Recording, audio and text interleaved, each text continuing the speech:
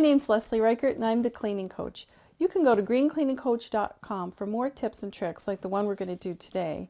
Today I'm going to show you how to clean the enamel on the top of your stove. The one thing you want to be very careful about is not to scratch it, but sometimes you get some real built up grease there and you want to get it off.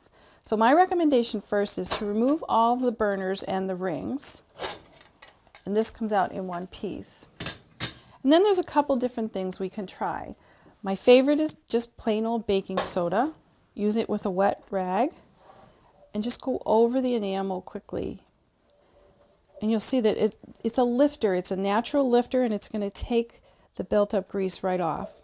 If you have something that's really not going to come off, you can try a couple other different things. This is called an eco sponge, and this is going to use the technology of friction to heat up the grease and the buildup to get that to come off for you. Again, without scrubbing.